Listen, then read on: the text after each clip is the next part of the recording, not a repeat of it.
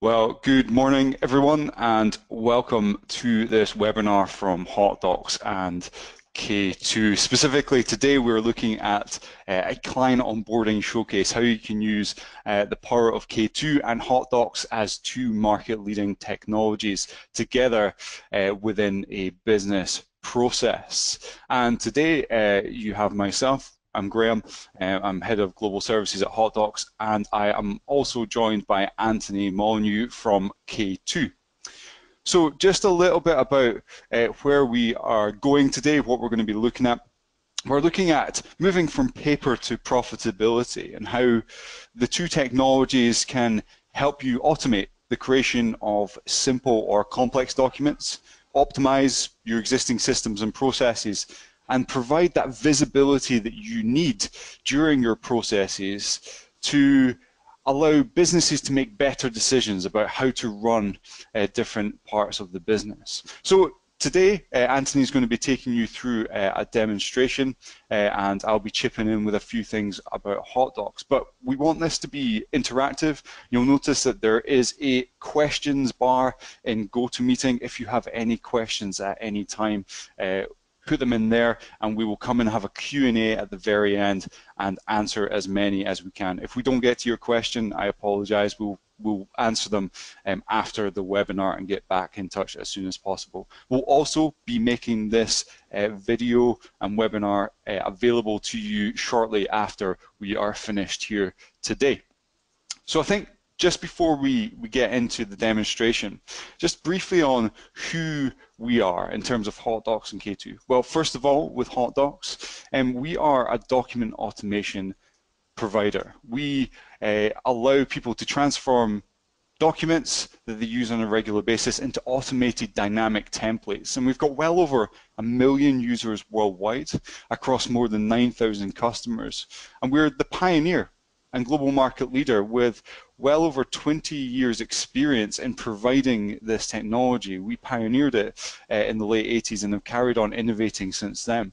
And we're currently deployed in over 60 countries, primarily in the UK and the US, but we have a global partner network, including technology partners such as K2, who we deliver our technology through. We primarily work in legal, banking and insurance, are in the financial services sector as well, and we have lots of top global banks, lots of top global law firms, and that's kind of underpinned by our Gartner status as a cool vendor and best of breed technology, and also our Microsoft Gold certification. So that's who we are, but what do we actually do? What's our technology all about? Well, it's about reducing the risk in creating documents. When you are entering data and collecting data to put into them, making sure that the data goes into the right places, in the right formats, and that all the paragraphs and all the right clauses go in the right places, depending on how the document needs to be structured. It's about enhancing compliance. How do you make sure that your documents contain all the relevant information to make them compliant to the rules and regulations of the governing bodies that are in your industry? It's about creating efficiency. How do you standardize? How do you reduce risk, but also make your document production more efficient? And how do you enforce standardizations, clauses, headers, footers, logos, branding across all your business critical documentation? And we do this by allowing non-technical business users to take the documents they create on a regular basis in the format that they're in, typically Word or PDF, and allow them to transform them into intelligent templates by capturing all the changeable pieces of information and the business rules and inserting HotDocs placeholders instead. And we call that phase one, the content authoring phase. And once you've created a template, you can then distribute that template to end users to consume. So that template can then be used, instead of opening up Word and manually editing and copying and pasting into a document, we allow users to enter information into an interactive interview, a data gathering process. And as you answer questions, questions appear and disappear depending on your previous answers in a web browser or on a tablet device. And that's the data gathering process. But in this instance today, we're actually getting data from a different source. We're actually getting data from K2 that's managing the entire end-to-end process and interactions with other systems. So instead of that interview, we're actually capturing the data in a different way. And once we've captured the information and data for your documents, we simply take that data, and today it's from K2, and put it into our intelligent assembly engine, and out pops a document or a suite of related documents. And we capture that information for later. So we can reuse that same information to produce multiple documents throughout the process. So that's a very high level about what HotDocs does, and we're going to talk a little bit later about HotDocs connects into K2. But for now, I'm going to hand off to Anthony, who's going to take you through a little bit about K2 and the demonstration itself. Thanks, Graham. All right, so K2, well, we've been around for a number of years, since around about 2001. We were more than 1,500 customers across 84 different sort of countries. And 30% of our customers are Fortune 100 companies. Now, very much like HotDocs, we cover all sorts of vertical markets, from legal through financial services to local and central government. But what do we actually do? Now, K2 is a business process application platform which allows you to turn complex work into powerful business process applications, such as customer onboarding, policy approvals, vendor management, to name a few. Now, a K2 business application is typically made up of 4 key elements.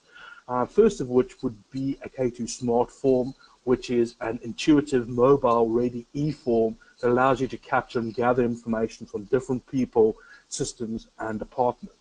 That might be backed up by a workflow process, which is typically created through a visual workflow designer, which allows you to rapidly build and deploy low-code applications that are agile, scalable, and reusable, thus resulting in modern processes.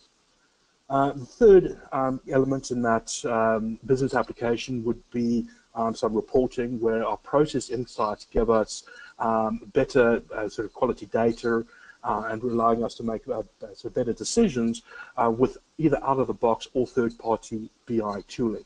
And then finally, all the data for these applications would be coming from online or on-premise solutions that are integrated by K2 Smart Objects, so that they can be reused across different smart forms, workflows, and reports. And altogether, those elements would be utilized to create your business sort of solution or business applications. Now, in the demonstration, we'll see a few of those business applications. The first of which is going to be our client onboarding, where we are going to capture some client information. We're going to submit that for review and approval in a workflow process, and then at the end of the process, we are going to create a client contract. Backing that up would be, after we've onboarded our client, we're then going to go into creating a matter. So we're going to capture some matter details for our client, and we're going to submit for review and approval, and then really depending on the outcome of that matter review process, we're either going to create a client engagement or a matter declined letter. And then finally, and then probably most importantly, is matter billing. So we've onboarded our client, we created our matter, we're now in the process of going to actually create some bills. So we're going to capture some information, submit that for review and approval, and at the end of the process, we are going to be generating an invoice which could be sent out sort of to the clients. Now, what you will be seeing are very simplified versions of what would be a typical sort of on-premise sort of solution, and the idea is this is to really highlight the technologies sort of underpinning these solutions. So we're going to switch across to the demo environment, where we can have a look at our client onboarding solution. So welcome to sort of Daly and Skinner, our fictitious law firm. We'll be starting with a client onboarding dashboard, which gives us access to and visibility of all running and completed client onboarding processes. So here we have some high-level metrics that show us the number of active, overdue, and urgent applications. Imagine this at maybe at the higher level, not just looking at our client onboarding, but across multiple sort of applications as well. So we can immediately get that snapshot view and understanding what exactly is going on within our business. Here we can also see the status of all active, completed, and cancelled processes with information such as maybe our SLAs or priorities, where we are currently within the workflow process, and then we can access different information like the K2 view flow report, which we'll talk about in a few minutes, and I can drill in to get additional information about this sort of process. And that information can be sourced from multiple line of business systems that we can then bring together into a single interface, allowing us to make our decisions and view our data. So what we're going to do is we're going to onboard a new client. Now, this is going to be a very simplified onboarding solution, so very simplified onboarding form. We're not going to be capturing huge amounts of details, but I think it will give us an illustration of what the technology is capable of. So dependent on our client types, we can show and hide and enable and disable various bits of the form. So what this allows us to do is provide a great user experience as people go through the form. So really guiding our users through the process of capturing the appropriate information. Now, this capability, along with things like validation, data lookups, etc., ensures that we have clean and accurate data being entered into sort of the form. So what I'm going to do is we're going to set up somebody, maybe it's a limited company, Strike Industries. I'll see what I was doing on the weekend. Oh, wrong one. We can do a lookups, and what I'm going to do is go and sort of do a lookup against a back-end data source. So again, obviously very important that we have our correct client's information. So this is doing a postcode lookup and returning to me a set of defined postcode information. So again, making sure that we get clean sort of data within our system. So we're going to get, this is going to be Tony at stock.com and 555, so it's 555 67890. Main business, I don't know, espionage, client language, English, country of ownership, United States. So here again, we are utilizing lookup information from a line of business system. We're going to assign a client partner to this new client. So I'm going to make it as Rick as a client partner. Let's assume they have some sort of DUNS number. A client chargeable status, well, definitely is going to be client chargeable. Highly confidential, and the default currency is going to be US dollars. Now, a lot of this is obviously just made up for the purposes of this demonstration, but I think we can sort of see, it can really easy to fill out capture the appropriate information in this form. And that disappeared. And the priority as well, we're going to make it high priority. Here I can select a security review. The idea is that we can process this work according to the information we capture, and that certainly would sort of apply to how we route information within the process. But I'm not going to select a security review. We're going to click the submit button. And what I'm now going to be doing is saving the form data into my system or systems of record, which could be a database, a CRM system, a practice management sort of system, or a combination of these systems. In addition to saving the information, we're also starting off a workflow process, and here we can see it's a COB13 is our new process that has sort of started. So if we look at our main page, there we can see we have an active process. It's our high priority, and what I can then drill into and go and have a look at is the K2 view flow report for this workflow process instance. So what this does is this gives us a real-time view of what is happening within this process. So here we can see the process path is successfully completed. So the stuff in green, the blue is where we are at the moment. We can drill in to get additional information like, you know, what is the status of the process, when did it start, how long has it been running for, who initiated it. Very importantly, where we assign tasks to people, we can see who the participants are, so we can see who it's been assigned to, when they got it, when they completed it, what action they take. So here we're providing a full end-to-end visibility of this workflow process as it's executing. We're gathering a lot of very useful information which we can, you know, sort of use for auditing purposes, or even do things like identify where our process bottlenecks sort of are occurring. So what we're going to do is I'm going to switch a role. So we sent a remit to a client partner. The client partner was Rick. So what I'm going to now do is open up our application as the user rec. So we can see the top right-hand side is Rick Cowan. I have a work list presented to me as a user rec. And what this work list does is allows me to access all work that's been assigned to me. I could be getting this information across multiple devices if I wanted to. So we have task list applications for Android, for iOS, and for Windows devices, so you can get it on your mobile applications. We could also sending out email notifications as part of that process as well. But what we're going to do is we're just going to be working with a work list in a web form here. I'm going to open up this work list task. It's going to present to me a form. So here we decide what information is pertinent for Rick to make the decision whether to approve or reject this sort of client. Here, as I said, all our information is available to me. We have some additional tabs, we have our comments, we might have an audit history, etc.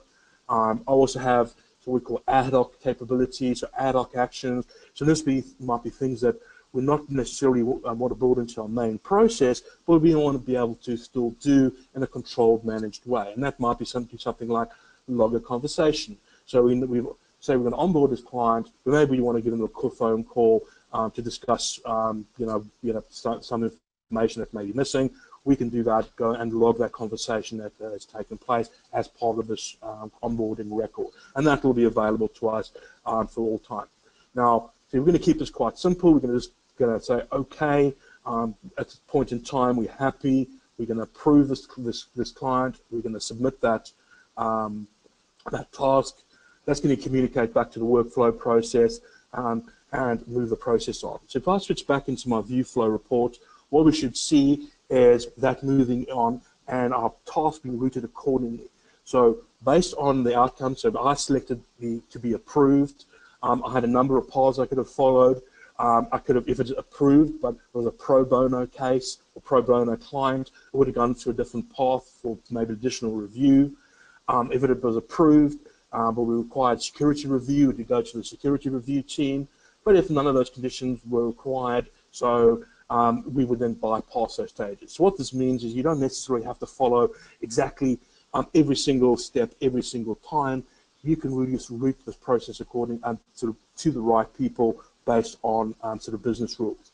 So what is happening behind the scenes now is that we are now calling out to HotDocs to generate the client contract. So it will pass through the information to HotDocs. It'll generate the contract. When that's completed, we'll then move on to the next step in the process, which we could be doing things like creating our client record maybe in our practice management solution system, maybe generating a client workspace, notifying the client and the partner that they've been onboarded, etc. And here we can see it's all gone green, so we've successfully sort of completed all those stages. So if I then go back in and do a refresh on our client onboarding list, what we'll then be able to see is we have a completed record in here. And if I open up this record, this opens up a read-only view of the actual the request itself, as well as giving me access to the client contract record. So if I open that up, what you will now see is our client agreement, which has been generated for me through our HotDocs sort of integration. So as you can see here. Now I'm going to hand back for firstly open up the client contract template and then hand this back to Graham to explain how this all works. Great, fantastic. So what happened there and what you saw as the view flow went through the process was a call out to HotDocs, and all that data that had been collected by K2 smart farms and had been pushed back to other systems then got pulled together and passed to HotDocs, and it got pushed into what's called the HotDocs hub, and this one actually sits in one of our in our cloud, and it passes over all the data, and we then assemble the documents and pass the documents back into K2 once they've been assembled. And we also keep a record of that document being assembled as a work item, but we can talk a little bit about that later. But at the moment, what you can see on the screen is a template. This is what our templates look like. We can see that we have placeholders here. This is where the data goes. But we're not only just dealing with data, we're also dealing with the formatting. So what we're saying is when you pass in the client name, I want you to then capitalize the data as it goes in. So K2 doesn't need to know anything about the styling, the formatting of the document. All it needs to know about is the data and pass it to HotDocs. We handle the rest. We then have the client type. Now, depending on whether this client type starts with a vowel or not, we put an A or an an in front of this by using this prefix computation. So we're not just, again, doing data and formatting, we're actually computing what should go into the document based on the data being passed in. And if we skip down, we're looking at data going in here, main business, things like that. But if I come down into here, you can see that we have some green markup, and that green placeholder is a conditional paragraph. So if the chargeable status for this new client is chargeable, then we put these numbers, these points in here. If it's pro bono, the pro bono clause needs to go in.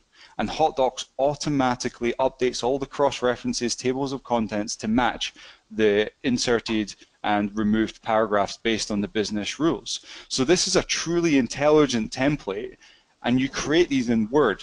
You don't have to have any other special skills than being able to understand how to put the placeholders in via the ribbon toolbar within Word. Very simple. And then K2 connects all the data together via the service broker. Thanks, Graham. All right, so sort of moving on, right? So I mentioned earlier we'll look at we've now onboarded our client. We're now going to create a new matter for our client, well, first we'll review and approve that, and then create a new matter. This is my client matter inception homepage. As you can see, very similar to what we saw for the client onboarding. And the reason for that is I can reuse components that I previously created. So as you're building up more of these applications, right, we create this sort of almost a toolbox of reusable assets that can be reused, and it really allows us to very rapidly build out these applications. Now, we're going to create a new matter. We're going to go and do our client search. So this is Tony. Right. This is doing a search against our back-end system. That could be a CRM, that could be our practice management, or the system of record where we stored our client information.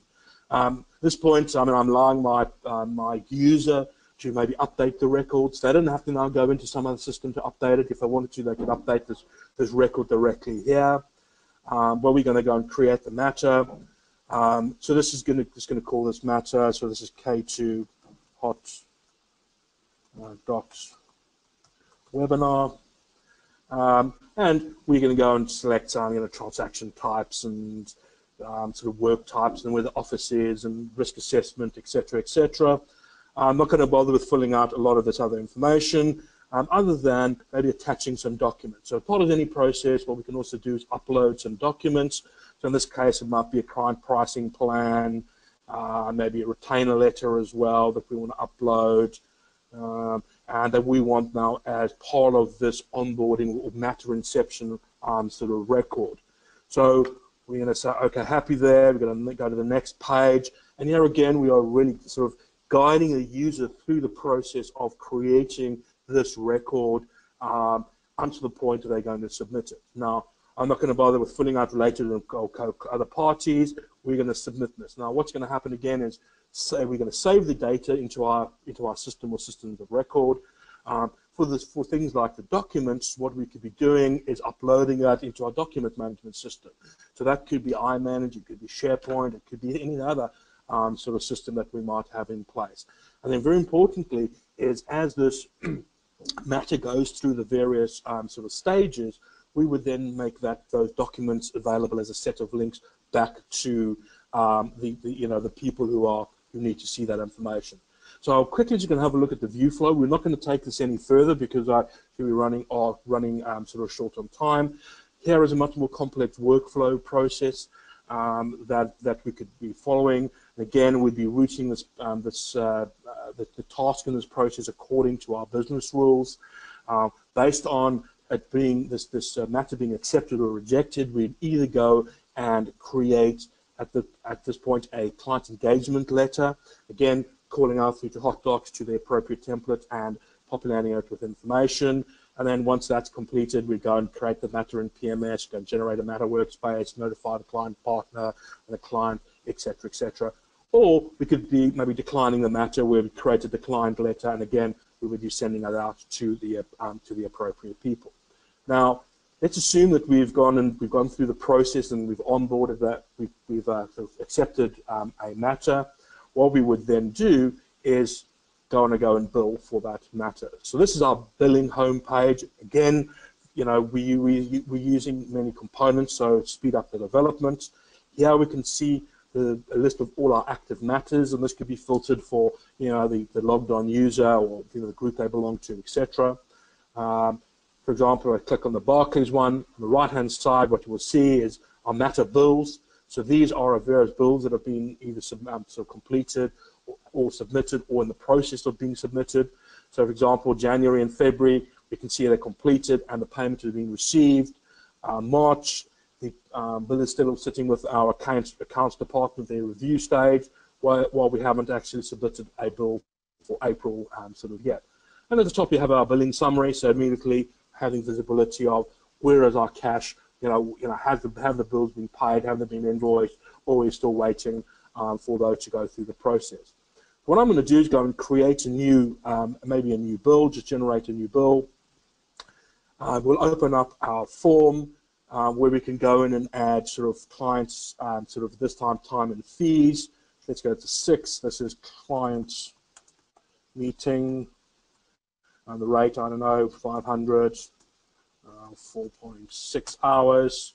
I don't know, maybe some different things. So attend court.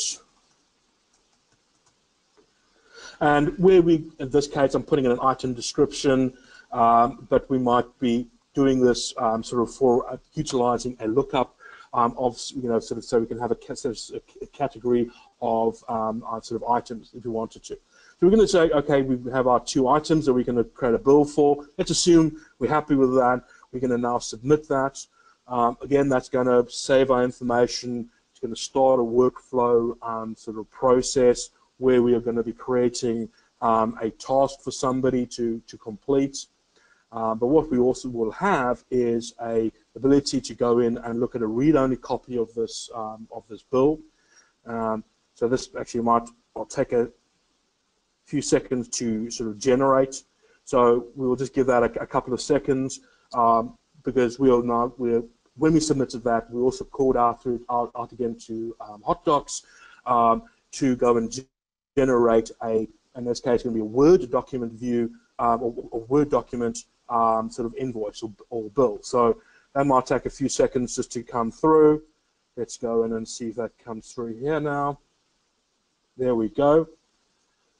Okay, and we now have this draft invoice available to us. Now, in this case, it's a Word document. The idea is we could potentially go in and make some changes, but it's also got the Word draft, so we can see that that's happening. Now, I know, Graham, if you want to talk about this.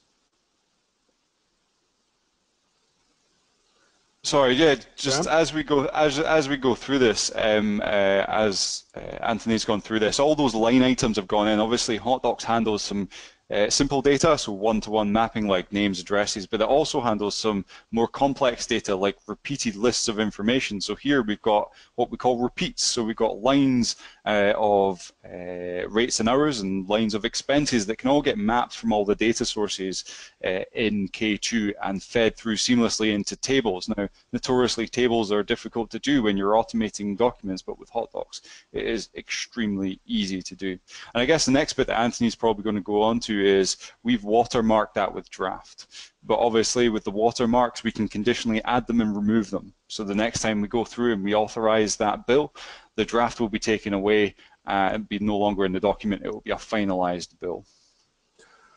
Great, thanks, Graham. Yeah, so I see we are running out of time. I mean, really what the last things I'd like to add to this would be that At the end of this billing process, assuming it's gone through the various stages of getting approved, what we would do is rather than generate a Word document, we would generate a PDF sort of document without the Word draft, and then we could automatically maybe attach that document to an email, send that out to directly to our client, or maybe depending on their preference, maybe mail that out as a letter. Now, the final thing I'd like to add is, obviously, very importantly, we've seen some visibility of these applications as they go through the various stages and at the various statuses. The area is utilizing some sort of tooling or reporting tools to create some more graphical type reports. So in this case, it's looking at our matters, the matters by offers and by client partner, or we can actually look at our K2 information, specifically our process information specifically, where we can see things like in our sort of client matter inception, we can see the various sort of stages that we could be going through, and we could be getting out things like, which stage is taking the longest, who is the, in terms of users are taking the longest to process things, etc. So we can then utilize that data to optimize our processes. Okay, so in terms of the demonstrations, that is it. It's been a lot to see in a very short period of time. So thank you very much. I think we'd then switch across to any questions. Yeah, great. If you could just put up that final slide on there, there's some email addresses for us and for you to, if you want any more information, to get in touch, info@K2, and you can get in touch with me as well, and I'll forward any requests onto our marketing team, and they can get back in touch. But in terms of questions, somebody just pinged me a note asking me, is there a way to, they've got an internal system that they've built themselves with their own databases. Is there any way to get the data from that into HotDocs via K2? I'll let you answer from a K2 perspective, Anthony. Yes, absolutely. So K2 has standard connectors for databases like SQL and for Oracle, allowing us to then access the data in those databases in a read-write manner. But also we have other connectors that we can either custom create or maybe it's been created by third parties that can allow to connect to different types of databases. But the short answer is absolutely, we'd be able to access that those databases and then obviously connect through to HotDocs as we've been doing the demo. Yeah, so I guess we've not had time to maybe cover how you do the connection today, but effectively on the canvas when you are designing a process within K2, HotDocs exposes the placeholders for each of the documents, so each of the templates, so you can absolutely be able to drag and drop the data onto the canvas and into the fields within the document as well. We've got a question, it's more about ROI. I think we'll have to follow this one up, but do we have specific data on ROI for law firms who are using this solution? I think what I'll do is I'll park that just now. We don't have any in the presentation, but we can certainly, from a HotDocs perspective and from a K2 perspective, send some of that data out and send some links after this webinar as well. I mean, just quickly from a K2 perspective, I mean, if they go to the K2 website, k2.com, there is a white paper on that available that was actually done by a third party, by Forrester, looking at ROI. It's not specific to law firms, but it's generic across many businesses. But that will give us the best indication. That I can go and download it and access it straight away. Fantastic. Okay, and one final question, I think, before we end. I have DocuSign as my e-signature tool. Is there a way to be able to round the process off with automation and documents, the business process, and e-signature? So from a K2 perspective, absolutely yes. We have out-of-the-box integration into DocuSign. So what we could be doing as part of the workflow process is, so when we connect through to HotDocs to generate the documents, we could also be adding the signature locations, and then we could be managing the process of capturing the signatures also in the K2 workflow process. Yeah, fantastic. And HotDocs as well from our end, we have lots of customers who use DocuSign as well, who can fire out documents, have them signed, and come back in as well. So there's many ways to be able to achieve that in the process. So another question is about just when will the recording come out? We will get this recording of the webinar as soon as we can. hopefully later today. And we can get that out so you can rewatch it or send it on to other people within your organization who may be interested in this. So I think that's all we've got time for. Sorry, we've run about 6 minutes over for this, but a lot of things to get through. Hopefully that has given you a good overview of how you can use K2 and HotDocs together for client matter opening, and give you an insight into what other processes you may be able to use this for as well. So again, thank you very much for your time. Thank you for spending it with us looking at this, and we will speak to you all very, very soon. Thank you very much.